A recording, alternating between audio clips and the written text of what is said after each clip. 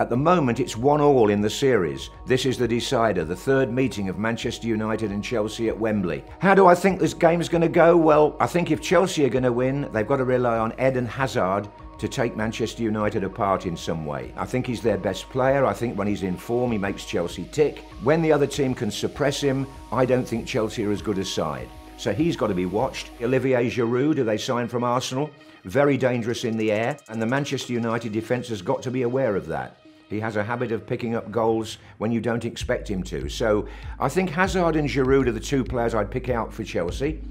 For Manchester United, I can't ignore Paul Pogba. He's playing on the great stage. You'd think this would be a real good chance for him to exhibit all the skills we know he's got, irrespective of the kind of season or inconsistent season he's alleged to have had. Jesse Lingard has got a really unique Wembley scoring record, and I'm including the England matches as well as the club games. He might be the one to come on, maybe as a substitute, and snatch the winning goals, so I certainly wouldn't rule him out. And then, of course, Alexis Sanchez, signed from Arsenal in January, took a few games to find his feet at Manchester United, but he does have a Wembley goal in the FA Cup when he headed the equaliser against Tottenham, so I think they've got to be very careful, Chelsea, in containing him. Verdict, close game.